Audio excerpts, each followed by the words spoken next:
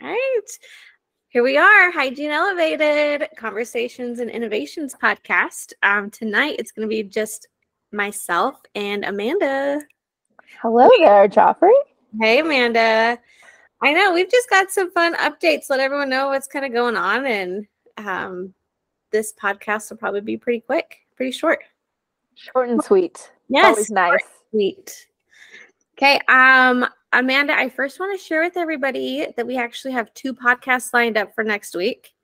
The first one is going to be with the Diamond coaches, and they are amazing. They're a lot of fun. They are.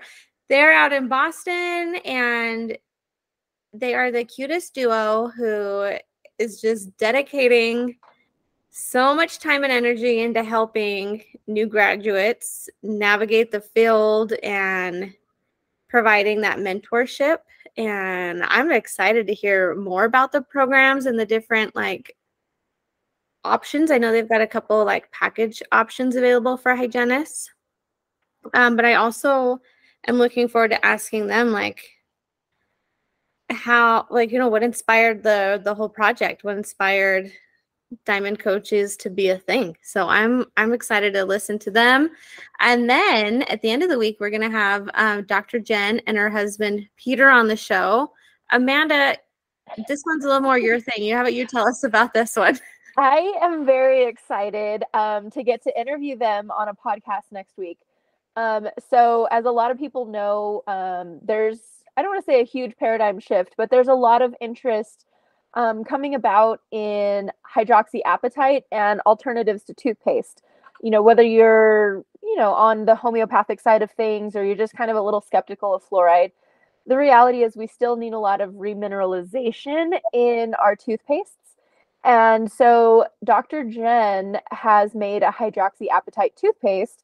And I know there's a ton out there on the market, but she has actually found the right formula for the size of the particles of the hydroxyapatite, as well as the percentage. And that's a pretty important thing when you're dealing with remineralization, because your enamel has to, there has to be a certain size for your enamel to accept it. So I'm super excited to hear about her inspiration for her process of how she kind of met the two worlds, the alternative side of dentistry, and then she has a traditional fluoride and hydroxyapatite toothpaste as well, and her floss is silk.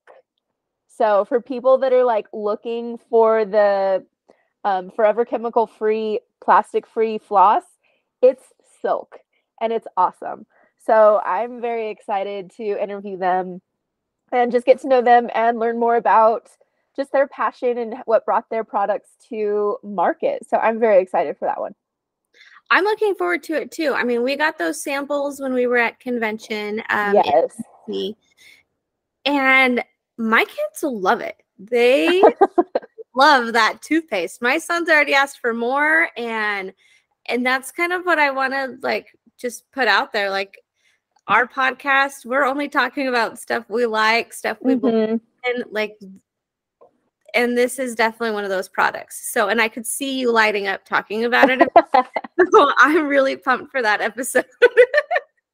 I get to nerd out a little bit, but yeah, my husband also really likes that toothpaste. I have tried some other hydroxyapatite based toothpastes, and they have amazing flavors, but he hated the texture of it. He just didn't feel like there was enough, coarse material in there to really clean the teeth. So he loves the texture of this toothpaste. So if my husband's a fan, again, your kids are a fan, that's a win. Husband and kids, we've got the two.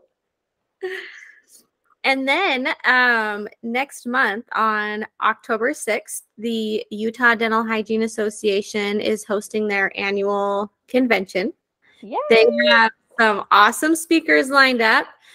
We're not speaking, but we will have a booth at the convention where we will get to network with other hygienists, discuss our podcast, get some cool ideas from our local hygienists in the community. And drum roll, Amanda and I will be dropping our very first Hygiene apparel line. Woo! Yes, soft launch. We've decided all of this merch is like a passion project. It's a passion project. Yes, a passion project. It'll be limited edition. When you see our designs, just know you can catch it while you see it because it will not come back up. They'll go into the vault and new designs will come up. Amanda, you haven't seen the finished merch yet, but I want to. I haven't. Okay. Check out this very cute dad hat. That is very you. Right? I thought the embroidery turned out so cute. It looks really good. That's a very vibrant pink. Okay, we created that fall line t-shirt together. Oh, can you see it? That's fun. Yes. No, I see the skull with the pretty flowers. Yes. And then our album cover inspired shirt. So cute. Prevention specialists. On the back, our tour t-shirt continues, but with dental codes and bacteria and appointment sequences. And just so people know, if you turn that back around, we didn't take a random picture. That is the one and only Cooper. Yes, so. It is Cooper, and that's my hand and my watch right there. So we have consent for this. With our photographer, he did an amazing pic. I can't wait to show him how the shirt turned out. So I love that picture. It's so funny, especially on a shirt. I know. And then, okay, I love this one too. Here's our crew neck sweater. So cute. I know, this is like I love it. I cannot wait. It's a vibe. With the other ideas, I think it's just a really cute first launch line. So I'm excited about it. If we end up meeting tomorrow, Amanda, I will have one of everything for you. Yay! Yes. And then, oh, hang on. Miss Honey here needs to get out of the room. You know, I saw. I didn't let my dogs in the room because I knew they would be ridiculous. My husband is outside mowing the lawn, and they would just be watching him the whole time. I know. Well, she was being a little stubborn and didn't want to get out of the room when we started. And I had a feeling she'd make me. So sorry about that. Amanda, do you have anything to add about the convention? Did I miss anything on that one?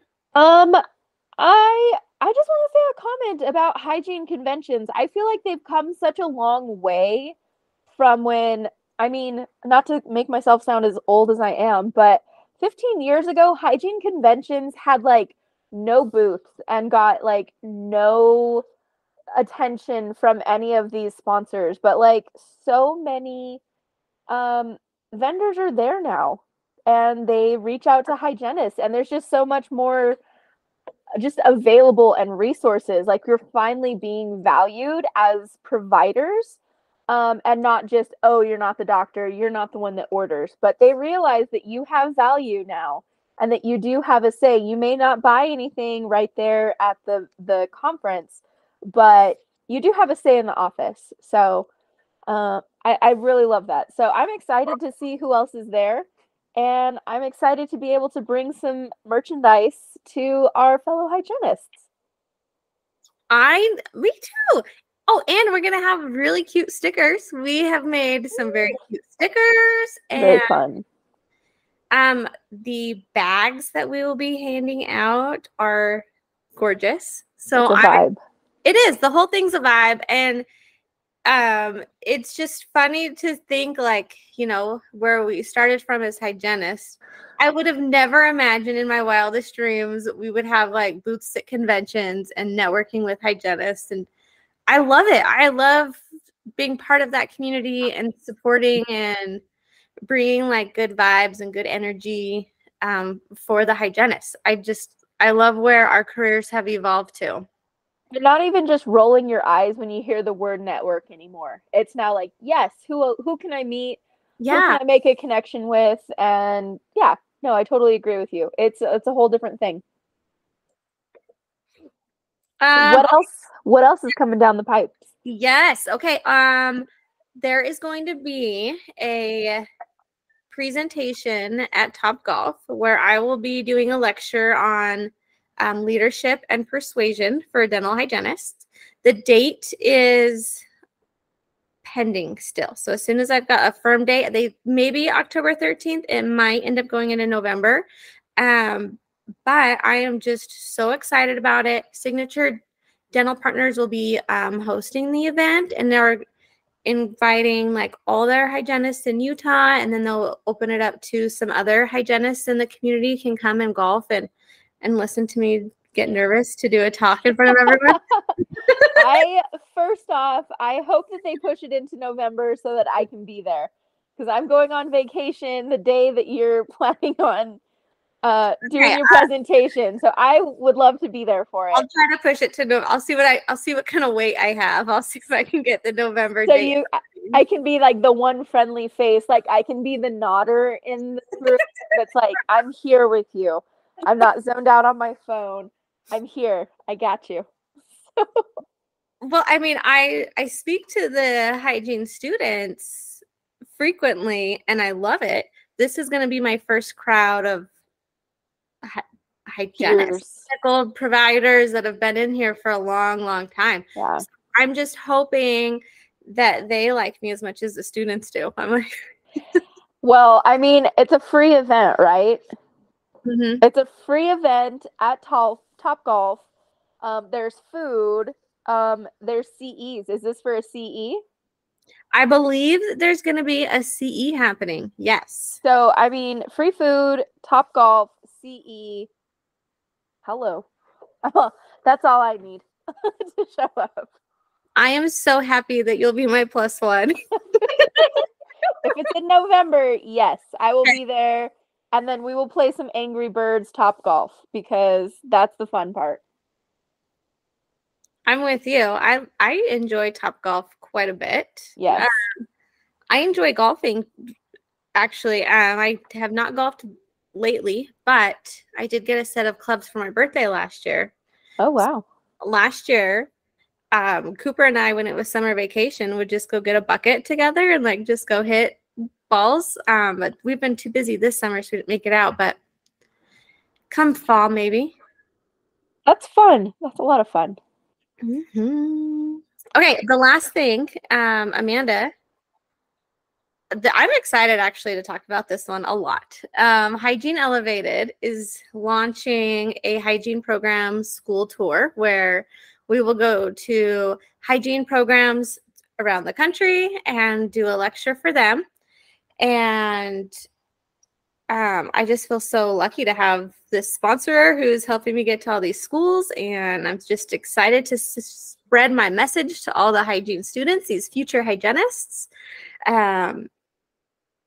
The presentation is Barbie themed right now, so we might have to revamp it when Barbie dies down, but it's still pretty hot right now, so I think the cute memes will be relevant for a while. So is it still Signature Dental Partners that's sponsoring the Hygiene Elevated presentations? Yes. So Kim McCready at Signature Dental Partners has been just phenomenal to work with and supporting this program to just go and empower these hygiene students before graduation. That's awesome. So that's not even just in like Salt Lake or specifically Utah. It's nationwide that they're kind of investing in Hygiene Elevated to go and speak to these hygiene students, right? Yes, we can go anywhere in the country. So I am looking forward to having schools reach out to us. I will be in contact with hygiene schools. The presentation, Amanda, is so fun. I talk about undiagnosed perio. I talk about how to discuss periodontal disease with patients. I give a couple examples of like real things that you experience that could be awkward, and then like a really nice, easy transition to like educate the patient quickly and seamlessly and get through that awkward moment. Yeah. And then I also talked to them about how to have a high acceptance rate with their fluoride. I'll walk the students, share my journey with them from graduation, hygiene school. I feel like I've done it all, temping, private, corporate, DSO, I just give them my experience in each one of those settings. And you weren't like passive in any of those. I would say I was passive in all of those experiences. You were more like active, like, okay, what is the goal here? Like, you've always had that business mindset in no matter what setting that you were in. And that is something that not a lot of hygienists have. So I think you have such a unique perspective to give and to help really give. I think something that a lot of hygiene schools don't do, and that's the business side of dental hygiene and the sales aspect of dental hygiene. So I think you bring so much to the table. Thank you, Amanda. Yeah, you nailed it. Like, that's kind of what it is. It's talking about dentistry being a business, but also running a business as a provider, like running that hygiene department successfully. And the big thing is production follows value. So it's all about ensuring you're providing value to your patients. That's all you have to worry about. The numbers will just follow like effortlessly, right? But it is just understanding like it is the business side, right? The business side of it all, like payroll, overhead, all of those expenses. And then another thing I love telling the students about is investing in their retirement, how important it is to have that 401k, how important it is to be saving. I just don't think that gets talked about in hygiene school either. Like, this is your career, your profession. You're here to have a good life, but the life doesn't end when you stop working. Like, you need to have a plan. And so I just try to encourage the students to invest in themselves throughout their career. And I think the other thing too, I was going to make a point about not the business side isn't so much like if you're interested in going in business, it's almost like being aware of it and also how to leverage that to your advantage. And especially when it comes time to ask for raises or asking for new equipment and being able to pull those numbers and say, look, this is what I'm doing. This is what I'm bringing in. I'm not asking a wild request. I'm asking you to treat me like a provider, and I have the numbers to back it up. So it really, like you said, it's about empowering hygienists, and especially new grads. You need all the empowerment you can get because you don't know anything yet. You've passed boards and you're ready to take on the world, and you have no idea what that really means yet. So I love that. I think it's fantastic. So Signature Dental Partners is sponsoring this whole extravaganza. Does that include lunch? Yes, we're bringing lunch, gifts to the students. The last school I did like a little candle and some face masks. There was like a notebook and a pen. Some of the cool stickers we designed went all in like really cute gift bag for the students. And the purpose of the gift for the students was like a symbolic message, like, you're here to take care of people, but in order to do that, you have to make sure you're taking care of yourself. So I was advocating for like some self-care for the students too. Like, that's good. Yes. So I'm here for the providers. They got my heart. Yes. No, I think that's always been your angle is it's taking care of the providers and taking care of the patients, because that's who we advocate for. Yes. And speaking of students, I was a hygiene student, messaged me on LinkedIn and just said, hey, would you be willing to come and be a patient for me? Oh, wow. And he had just said, I'd really love to have a hygienist in the chair, someone who could provide some feedback. And I thought, what a clever way to get a patient. First of all, I wish I thought of that. Right. Who's gonna say no? What hygienist will I say couldn't say no? no. I said yes. So today I went. I got quad 1 cleaned. I go back next Friday for the other 3 quads. Oh my gosh. Like, he did a phenomenal job. He was just He probed you and explored. Well, that sounds bad, but probed and explored and did all the things he in did. the mouth that Got you're supposed to. full FMX taken. I don't think I've experienced such a thorough oral cancer screening since being a student. So I really appreciated that. That was cool. They, the blood pressure cuff, the old school blood pressure thing. He did all of it. But I just thought, like, what a clever idea as a student to get on LinkedIn and message other hygienists to come be patients. I thought it was such a cool idea. I'm like, why didn't I have that idea? Was LinkedIn around? Well, it definitely wasn't around in my day, but what about was LinkedIn around 8 years ago, 7 years ago? Me? I don't know. I didn't have one at the time, that's for sure. That's so funny. Yeah, I would have never thought about that either, but yeah. Social media. How to use social media to get patients in the chair as a student. I mean, that just falls in line with the whole networking thing. That's true. Very true. That's so funny. Well, that all sounds so exciting. Repping the merch. That's fun. I'm so excited for the convention. So where is the convention at and what are the dates again? It's going to be October 6th. And that's a Friday. So is it just Friday? Yes. Let's see. And it's in Southtown. I want to say it is. I know it's close to my Volkswagen dealership. I looked that up. I just pulled them up online, and as I was like scrolling, look at and it's got all their speakers. Hold on. Oh, that's us. How'd you know? Howdy! Okay, but back to the important stuff. Where is it at? Let's see.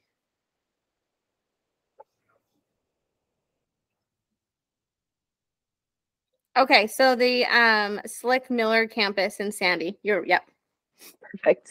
And that's going to be from 8 a.m. to 5 p.m. They still have tickets available. They are expecting 400 hygienists to be at the convention. Oh, wow. So all local Utah hygienists will be in there. And did you happen to find out how many attended last year? About 400. Okay. Mm-hmm.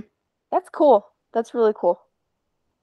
That's so exciting. I'm excited to get to see the merchandise in real life, and I'm excited to see the response at the convention, because it was so fun when we were at RDH Under One Roof in Nashville, getting to see all of the fun merchandise and people just going crazy for it. So I definitely hope it's well received here in Utah.